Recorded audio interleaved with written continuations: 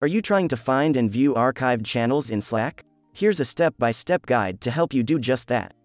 First, launch Slack using your web browser or the computer client from the Start menu or Applications folder. Next, click on the three-dot menu icon, which is located in the vertical menu on the left side of the window with saved items and threads. In the drop-down menu that appears, click on Channel Browser. You'll find it in the second grouping of options. Now, click on Filter, which is located on the right side of the window. Click on the drop-down menu next to Channel Type and select Archived Channels. This will filter the results to show you only the archived channels in the workspace. That's it. You can now view all your archived channels in Slack. If you found this tutorial helpful, please don't forget to like and share. Thanks for watching.